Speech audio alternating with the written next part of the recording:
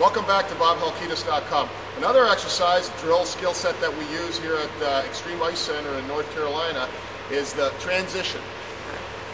When you're playing, you're always in that hockey position, looking around, making sure that you're aware of everything on the ice, and you want to be able to transition, spin your body around 100 degrees really quickly. So with the stationary drill, you can follow the corkscrew, back and forth. And this drill is good, so as a defenseman, you're skating back, you have to keep it out. As a winger, you use it always to basically play for a pass, then you stop, and transition back. So as a player, you have to be able to go forwards, backwards, and backwards. And that's one of the drills that we use at BobHalkitis.com.